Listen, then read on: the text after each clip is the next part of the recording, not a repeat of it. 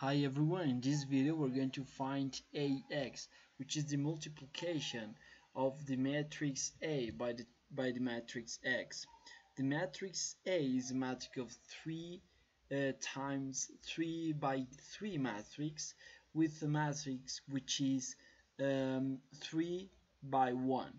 Okay, so how are we going to proceed? So in this case we're going to multiply this first row by all the column. So 9 times 1, 1, 8 times 2, 16, 7 times 3, 21. We continue with the order as well.